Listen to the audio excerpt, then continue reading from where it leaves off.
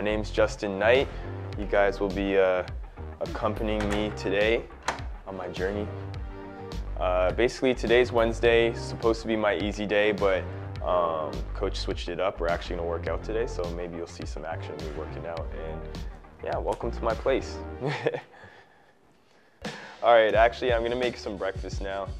I know a lot of people on Instagram want me to chef it up, but we're just gonna do oatmeal today. For now, while I'm waiting for the water to boil, I'll kind of stretch out my legs and everything. Apparently I have tight calves. Oh, there's the kettle. So you dump 2 packets in. Yeah, maple and brown sugar. It's one of the best flavors.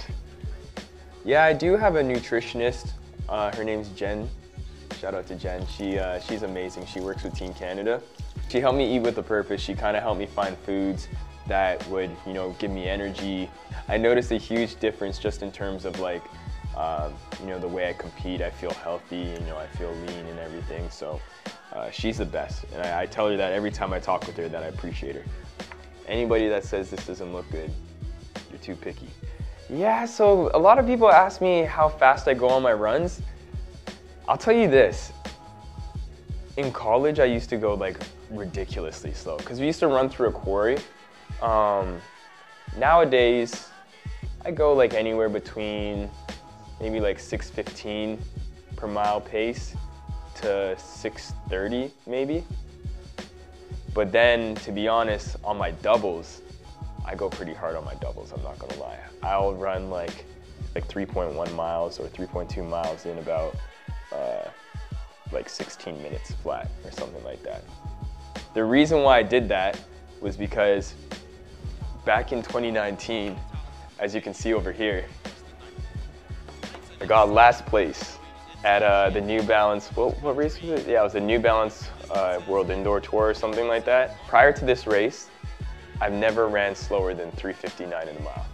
And if you can read this, it says I ran 4:03, got last place, and I just kind of held myself accountable and was able to whip myself back into shape. But the way it kind of comes back to the doubling and stuff is like I used to not double.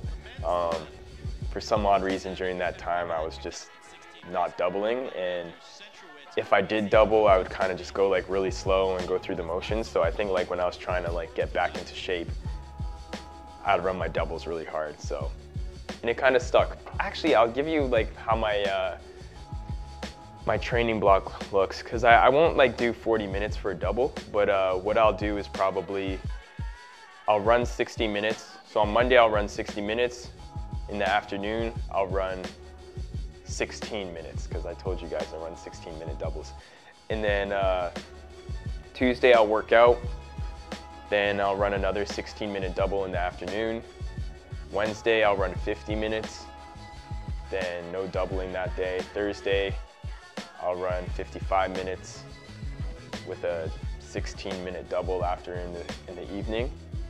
Friday, workout, double later on in the evening, and then Saturday I'll run like 90 minutes, and Sunday, take Sunday off. All right, so I just put on my workout clothing. What did I choose to wear? Usually I warm up in like pants just cause like I feel like I'm kind of weird where I feel like it gives me a little bit of like resistance training. So on the warm up, it might feel like actually harder to open my stride, but then when I take off my pants, I'll be in half tights and like I'll feel like a lot smoother. I'm wearing a lot of layers actually. I'm wearing this sweater. Everything's Reebok. Shout out to my sponsor. I got a long sleeve underneath and then like a t-shirt, just because Virginia weather is weird. Like sometimes they'll say that it's warm outside and it actually might not be. So I figure it's better to overdress than underdress. All right, let's go to practice.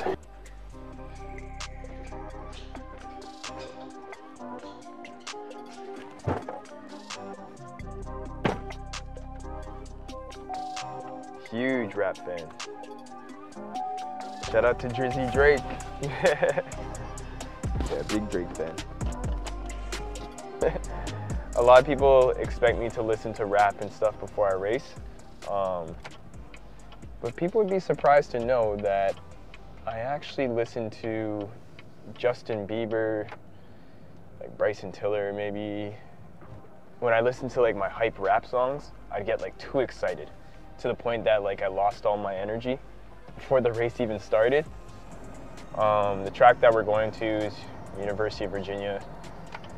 They have certain hours that like the public can use the track, so that's when we use it. And if we don't go to their track, usually in the summer we used to go to Charlottesville High School. They have a really, really nice track over there. But it's kind of hard to use it when school's in session, so.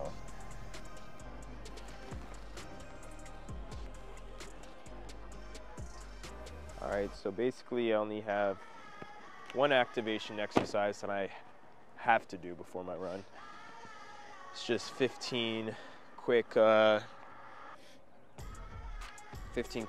raises on my left foot.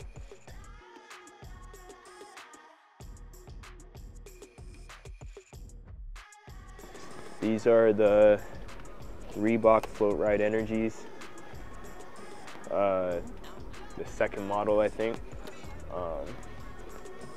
Basically wear these shoes for every single run. I long run in them, I work out in them, do easy runs in them. I'd say it's probably Reebok's best shoe. What's up, boys? What's up, Jay Squeeze? Nothing. Oh, okay. All right.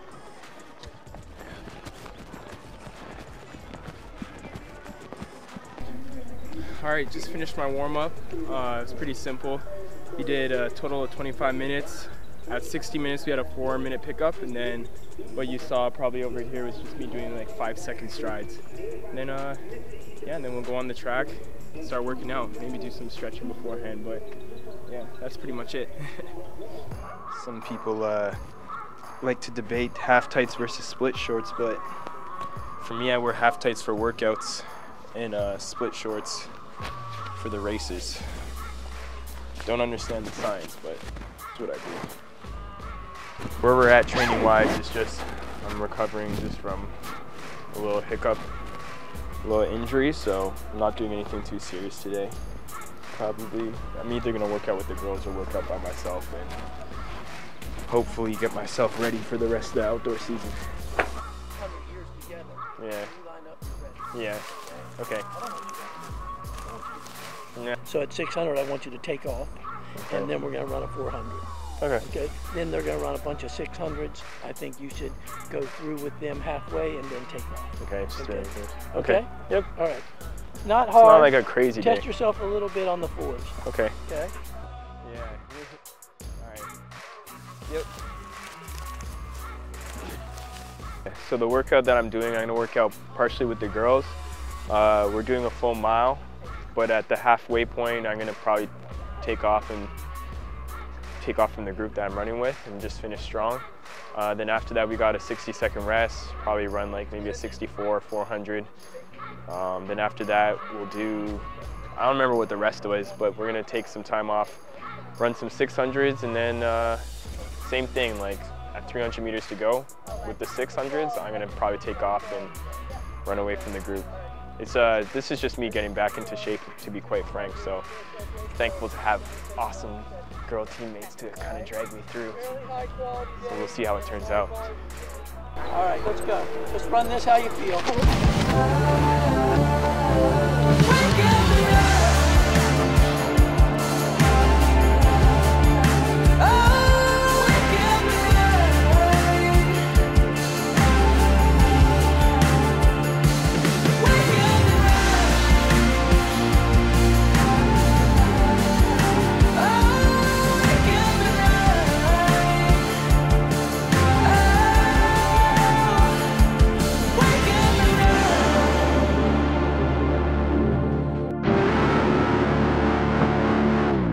Good job. All right, have a good rest of the workout. Yeah, the workout was, it was pretty good. I mean, the thing is like, it's just tough knowing where I was last year and then, you know, being where I'm at this year. But the key thing, there's a first time for everything, but I think the most important thing in athletics and in any sport, it's just that it's all about effort. It doesn't matter if you're further than where you expected yourself to be or behind.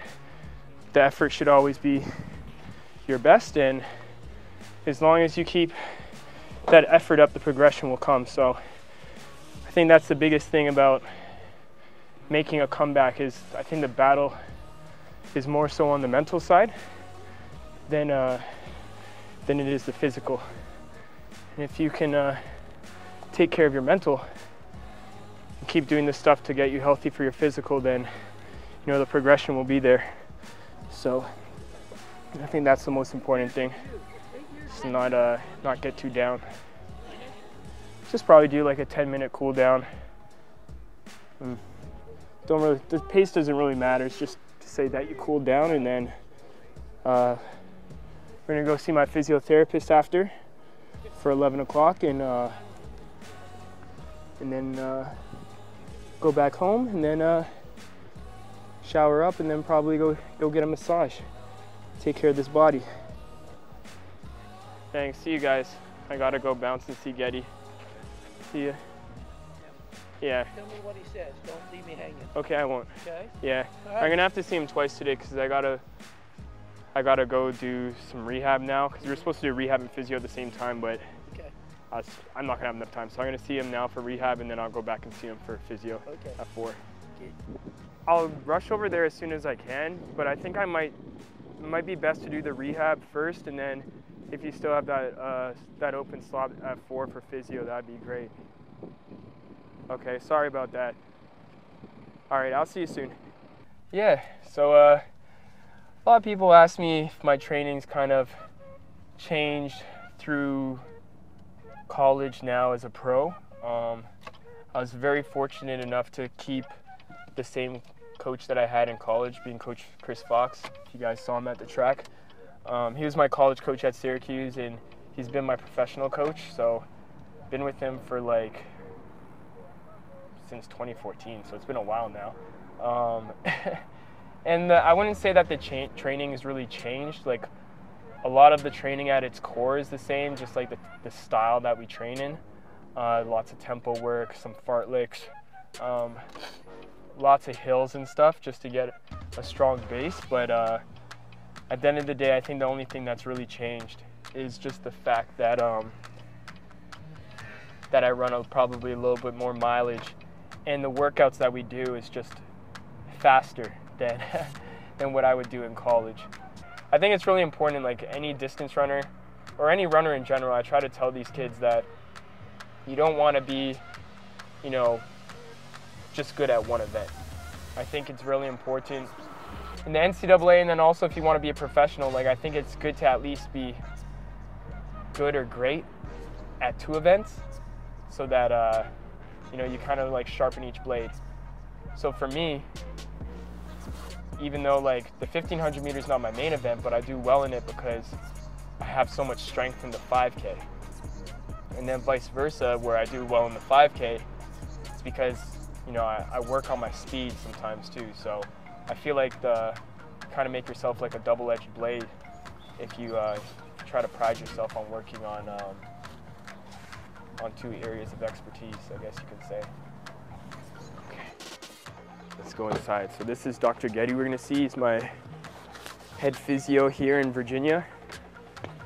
Helps me with like a lot of my prehab, rehab stuff. Also any physiotherapy that I need to do. This is my go-to guy. Now, what we're about to do, go load the tissue, is actually going to make those changes that we need to see to help improve performance, reduce injuries, all the good stuff that why you should be going and seeing someone in the musculoskeletal space, which is just a fancy way to say body.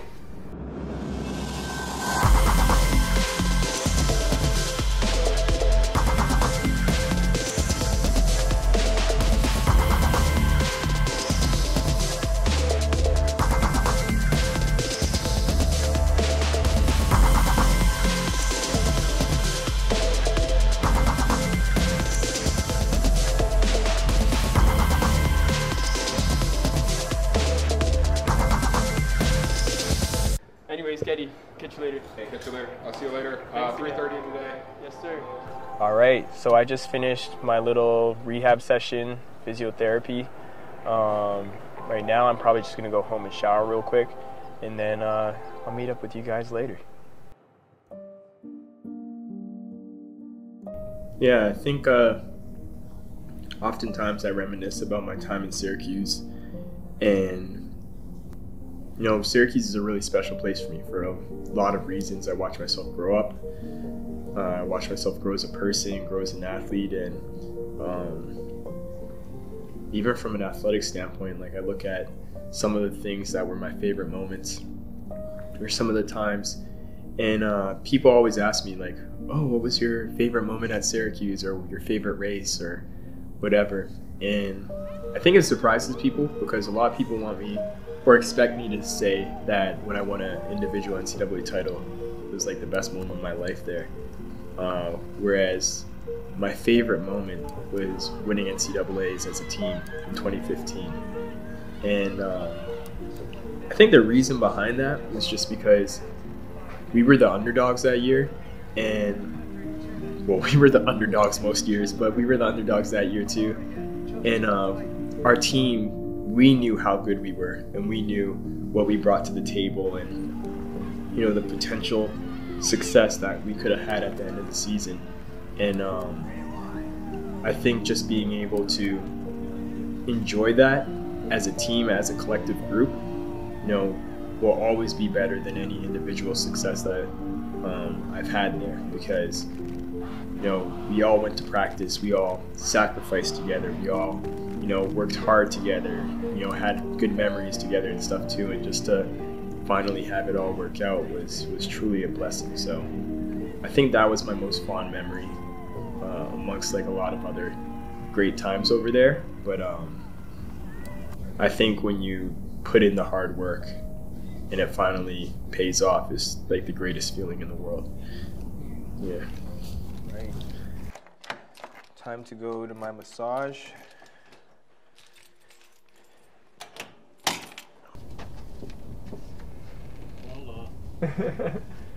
Bonjour, bonjour. Comment ça va? Make me clean my house. How's it going, Ernie? Good, thanks, Joe. Yeah, so right now I'm getting my massage by my masseuse Ernie. I see him at least once a week. 2 if we have a real problem to work on. But yeah, not too often, but usually once a week. Try to get, it's odd for me to see him in the same day that I had a workout, because today I worked out this morning. Usually I see him on like a day where it's a easy day, but I think it's very important to keep the legs flushed out and, you know, just ready to attack like the next week and the next workout and everything.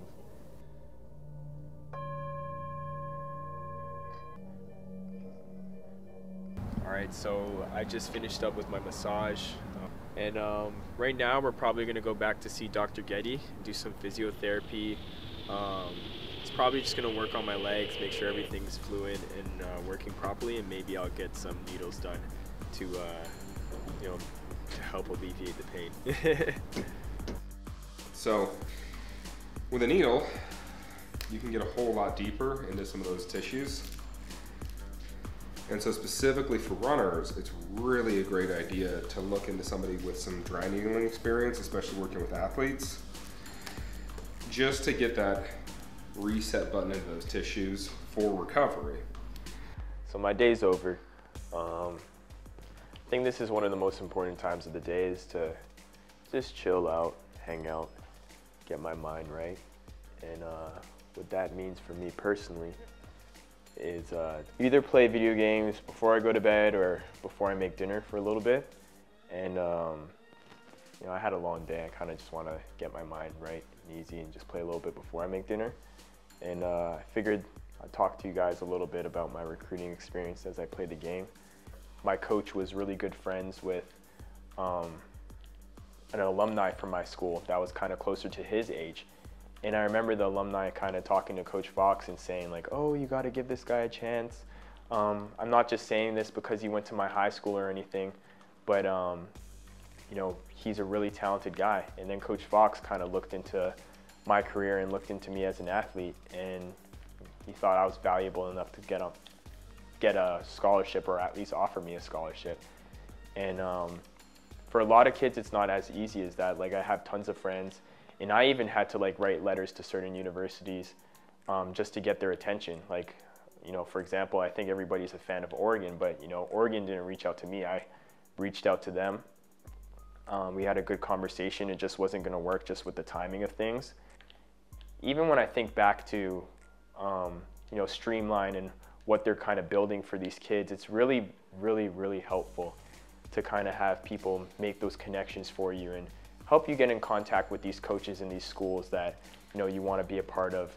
And even opening your eyes to some schools that you might not have heard about. I think that's really important, and I think it's going to do the kids a lot of justice and a lot of positive, just to kind of have that help in recruiting. Golazo! I think like in high school, there's a couple things that I didn't really know or understand about recruitment that I kind of know now. And I think like a lot of people kind of, including myself, like just kind of try to rely on what your athletics can do for you when there's more to being a student athlete than just being an athlete. So I think that's the most important thing that I urge kids, not that you haven't heard that before, but to try to understand that concept. You know, work just as hard in the classroom as you do in your sports, because that 70% scholarship can turn into a full scholarship, maybe if you get, you know, a 30% academic aid, you know what I mean, or an academic scholarship. You know, recruiting, it can be fun, but it can be very stressful for anybody. But, you know, any information that you can get, any new information or information at all would probably benefit for a lot of kids out there. So you should follow Streamline Athletes and definitely see the content and the information that they have posted on their website. So coming up in my season, I have a couple of races planned. Everything's just kind of been pushed back a little bit just because just bouncing back from a little hiccup in training and everything.